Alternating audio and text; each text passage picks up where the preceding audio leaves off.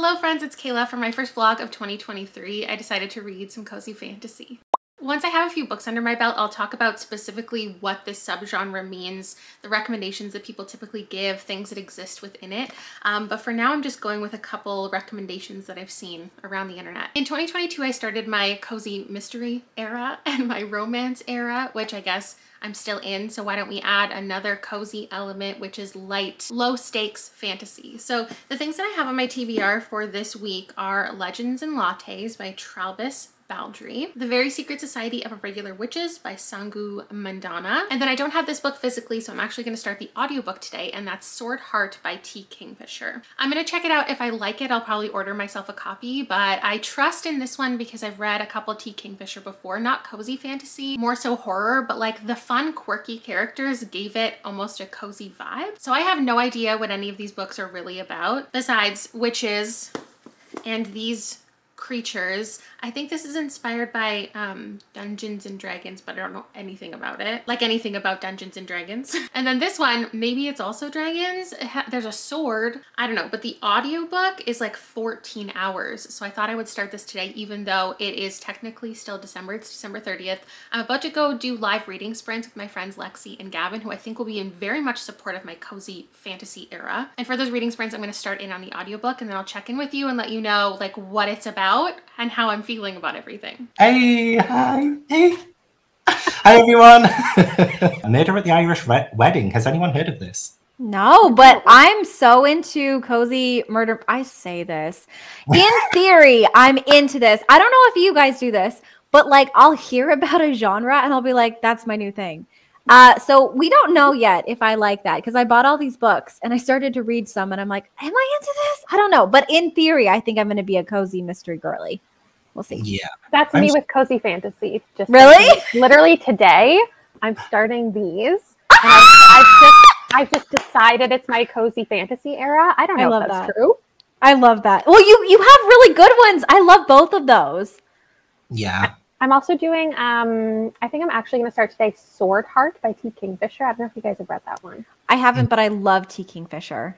Me too. What are you guys doing for this sprint? So are you reading Legends and Lattes / Very Irregular, which whatever the title that is?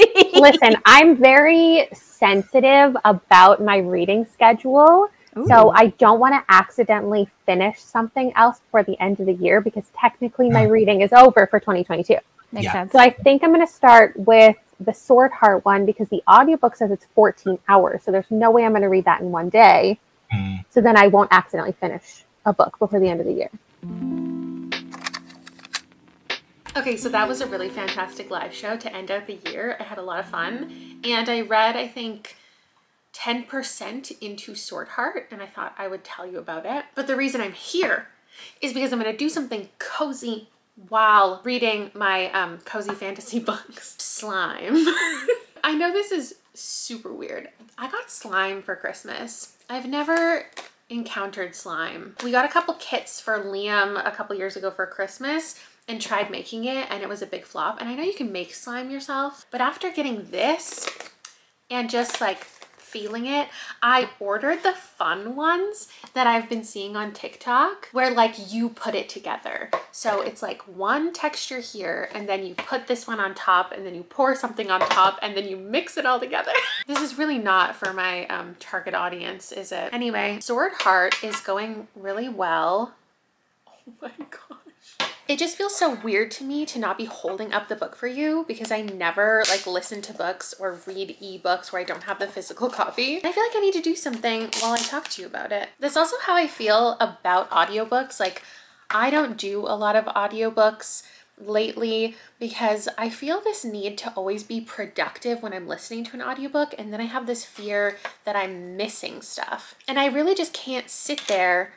And I think this is supposed to pour out, but it's a little bit cold because of the mail. I really just can't sit and listen to an audiobook without needing to do something at the same time. Because when I'm physically reading, I'm engaging my eyes and my hands and my mind. Oh, look at that. But with an audiobook, it's just my ears and my mind, and I need to keep my hands busy doing something. So I thought, why don't I play with slime while I listen to my audiobook? And then look, there are these little charms that come with it.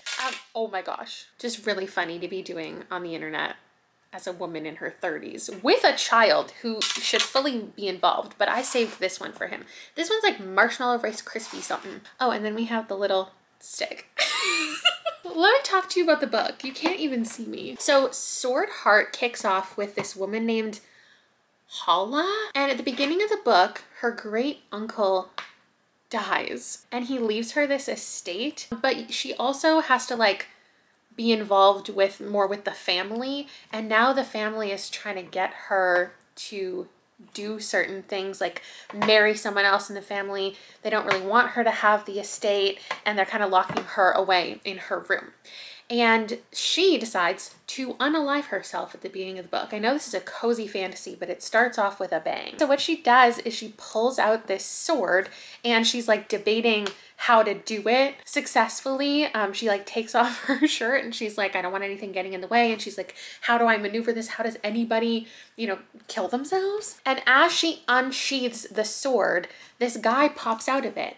And it's kind of like a genie situation. And he has been stuck inside this sword for a long time. I'm sure we're gonna find out like his whole backstory. But he pops out and like she's half naked and he's like telling her about how he's there to protect her now, and he like belongs to her, but also she's topless. And I just think it's gonna be this like mix of romance and fantasy that's gonna be really fun. I think the original person I saw talking about this was Riley Marie. Let me give you an ASMR moment, hold on.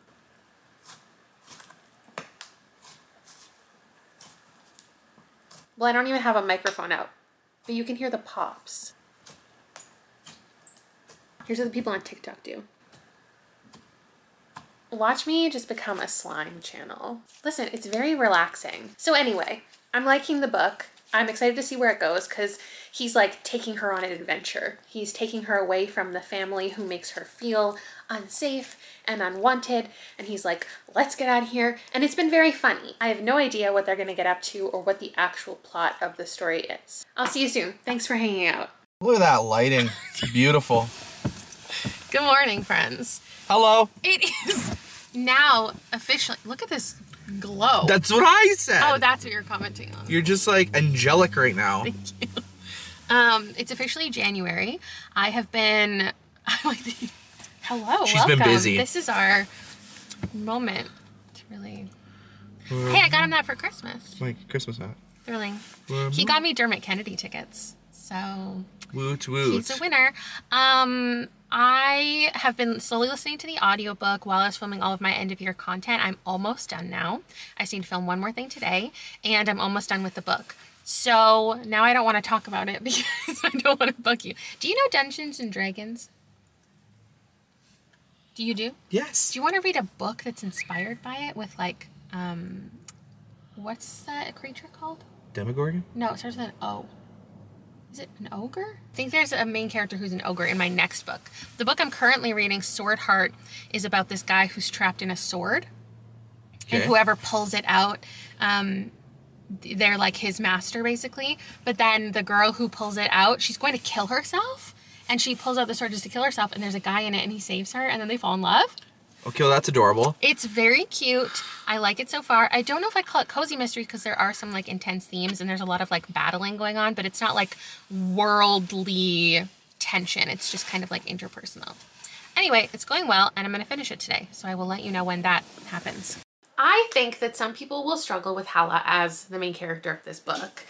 I'm home now. I'm finished all my filming. I dropped off all of my library books and I gave my mom the 5th season series that I finally finished, and she gave me the calendar I ordered from Etsy for her last Christmas. She has sent me a photo every single day of her completing the puzzle that shows the date. And now that the year is over, she gifted it back to me to now do every single day. So we're officially moving on from 2022 and doing, it's technically like the 3rd or 4th day of January. But that's our cozy activity of the day, is doing a puzzle. And maybe it'll be my activity for the next 365 days. I don't know. It depends how frustrated I get because I'm not a very patient person. Anyway, as far as Hala goes in Sword Heart, she's kind of bumbling around. She doesn't complete her thoughts. She's relatively insecure, so she'll be talking to Sarkis, the guy in the sword, and he'll say something, he'll ask her a question. She'll be like, oh, well, I didn't know, and oh, I wonder if this, and we should go here, and I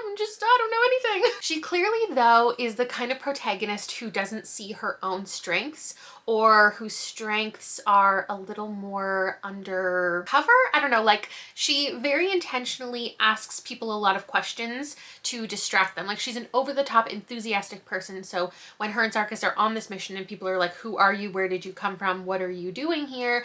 Let me take you back to your terrible family.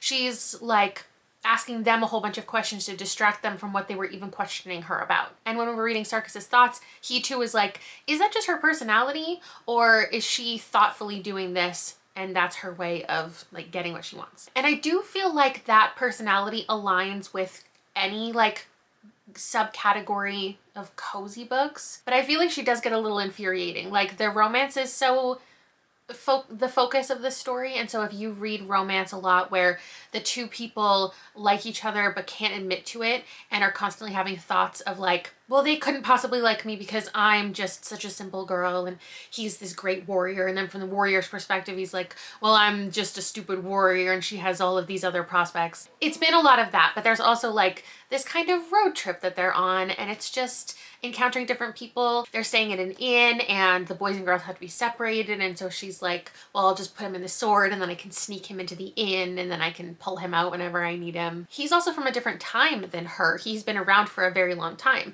and so his like customs and things are a little bit different. So when they do certain things, he's like, well, I can't be doing that, and she's like, no, this is like the modern age, like this is cool. So that's a fun dynamic to watch. And my favorite quote in here I put down is she was talking about like family and obligations, and he said, only the first family is blood, the rest are made by time or love or battle. And I feel like that's such a good encompassment of like the found family trope and the love for it that people have. To me, some key components of a cozy fantasy, what I think, there's often like creatures or animals, like animal companions. Sometimes they are characters themselves. Sometimes it's just like a cozy element to add. There is magic that makes people feel safe and loved and protected. And it's generally low stakes and more so personal stakes than any big like worldwide or citywide or I don't know, like society or race of creature. Like it's not about that kind of conflict. It's more minimal conflict that's more internal, interpersonal,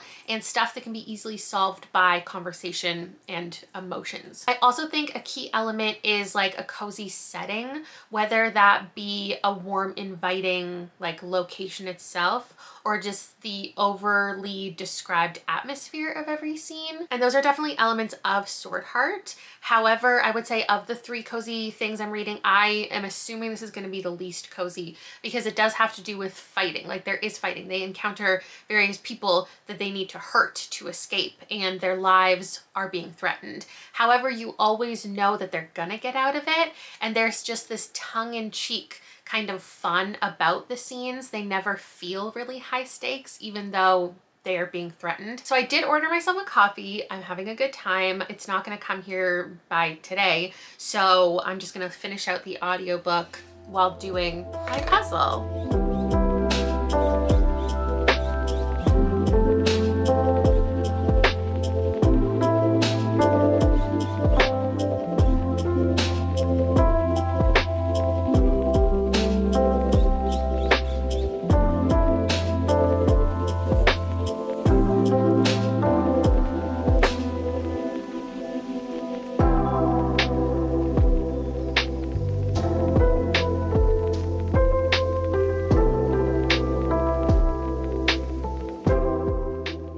Sword Heart officially gets a 4-star from me. My endorsement is here from somebody who doesn't really read cozy fantasy. I'm into cozy fantasy. It happened. Oh my god. Hooray. I think what could have brought it to a 5 is it was a little repetitive as far as like they're traveling here, then they're traveling here, then they're traveling here. But I do think that's part of a cozy fantasy that makes sense. It feels comfortable. You get into a routine with these characters and you kind of get into a routine with the plot at the same time.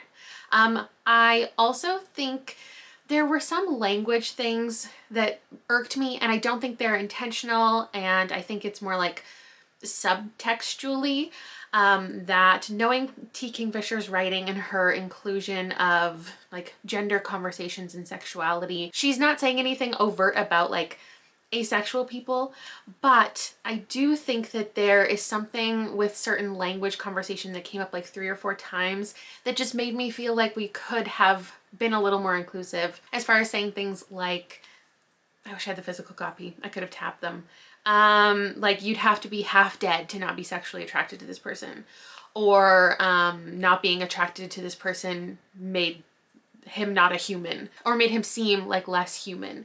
And it's not saying like, here's an asexual character and there's the language. It's used as a way to like build up, you know, the desirability of a certain character, and it makes sense, but it still made me feel a little meh, not enough to obviously dislike the book in any way. But yeah, that's that on Sword Heart. I don't really feel like there's much to talk about plot-wise. Like, it is a romance between these people. They're constantly traveling, trying to get away from people, going back to her like family home. There are little like mini twists and turns along the way. I just thought it was overall really interesting. I also just saw that Sarah Without an Age recently posted a cozy fantasy vlog where she also read Sword Heart and Legends and Lattes. So I'll link that down below. I'm gonna watch it after I'm done everything here to see what she thought, but I think the recommendations also came from Riley.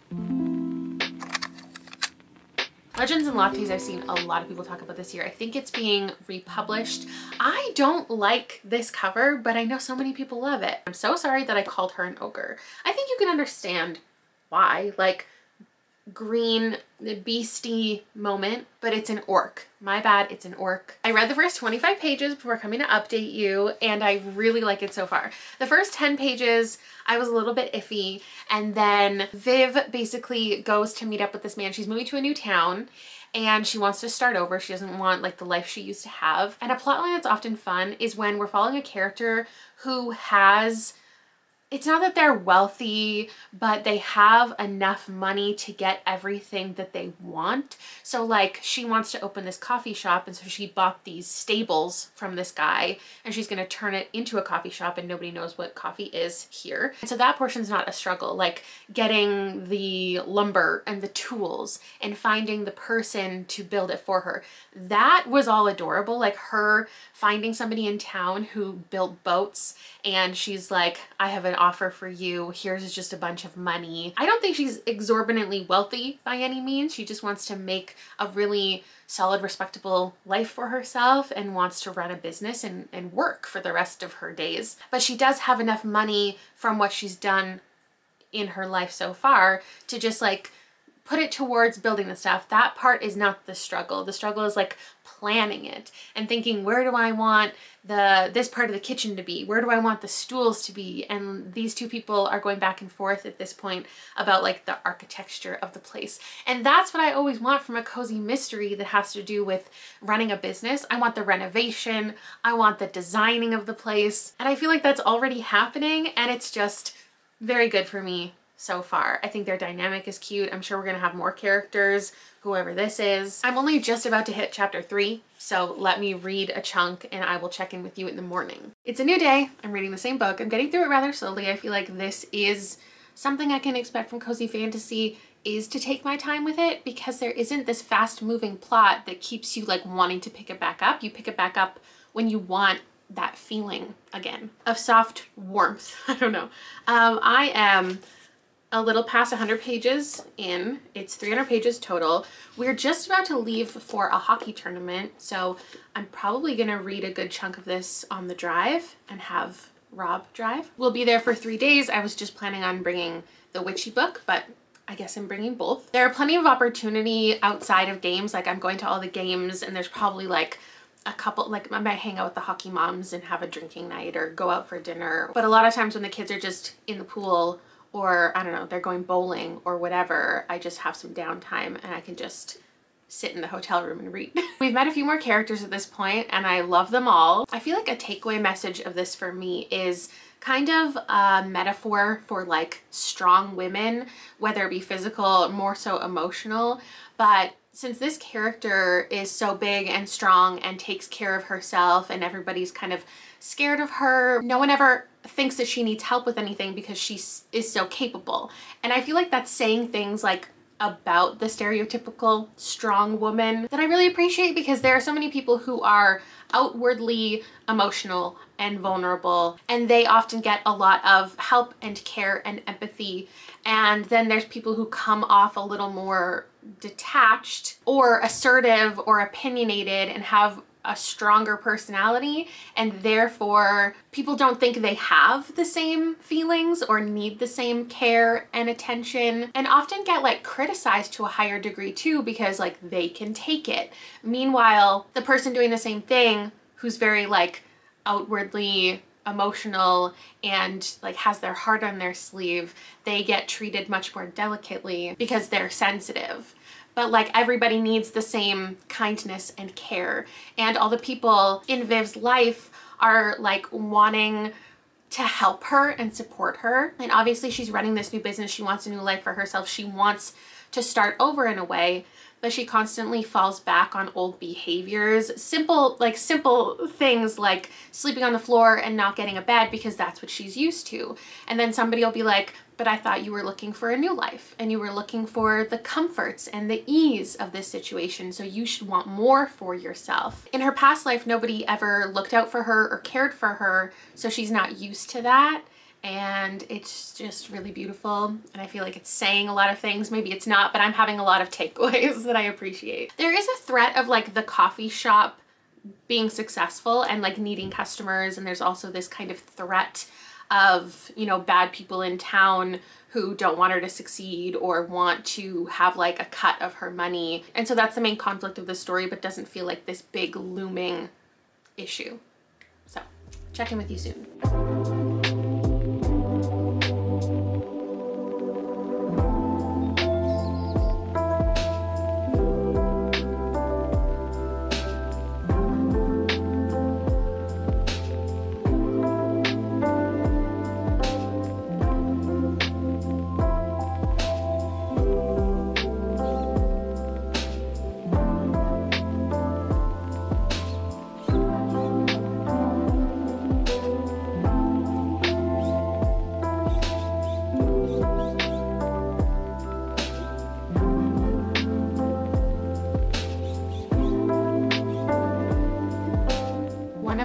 In this hotel room is buzzing, so I'm sorry if you can hear that. We've been here for a couple days now, 3 games down. They've lost all 3, but there's a possibility tomorrow.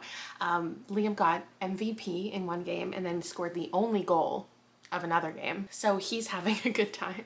I also stopped at a bookstore and I found Gideon the Ninth, which is so funny because it's not in stock where I live anywhere, so I was gonna have to order it online. This is what I pulled out of my members TBR jar, and I scheduled it in for February because it was so long and I didn't know that I could fit it in for January, so I did the other book that I pulled. I have that slotted in for January, though that's not in stock anywhere either. So I was thinking the audiobook, don't know if it has an audiobook. Anyway, excited to find Gideon the Ninth, even though I have a pretty stacked reading goal list for January already. I finished Legends and Lattes. I'm giving this 4 stars, and it's like I'm finding it so hard to review cozy fantasy because the whole point is not a lot happens. And so the little bit that does happen, it's like I can't spoil that for everybody. I've also started the Very Secret Society of Irregular Witches, so we'll see how much I get to this with the rest of the trip.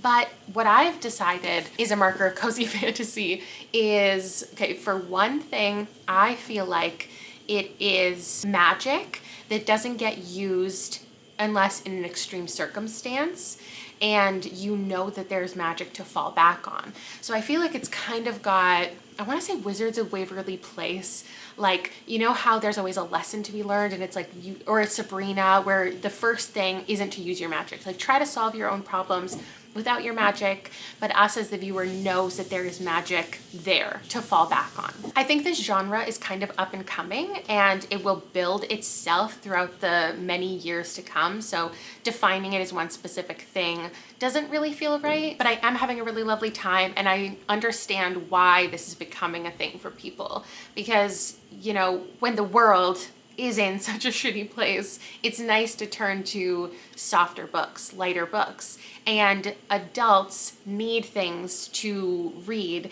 that aren't like intense all the time. And so like romance is having a real, I mean, romance has always been a thing, but it's having a real moment online. And I feel like this type of fantasy is also like that's happening right now.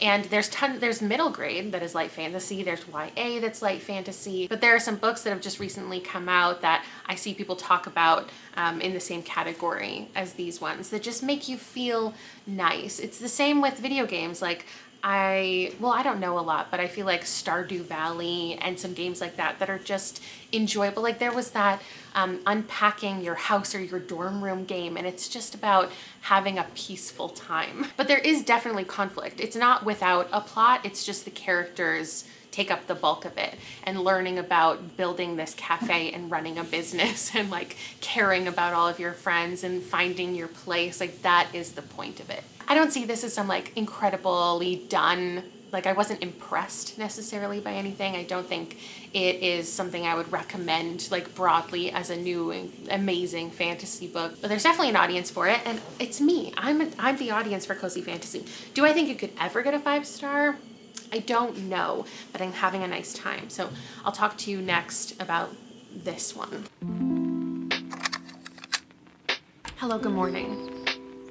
That is a man napping. Don't worry, I know him. We had a game at like 6 a.m. so we had to be up at 5, and we're all very sleepy, but Liam is back down at the pool. Our game didn't go great.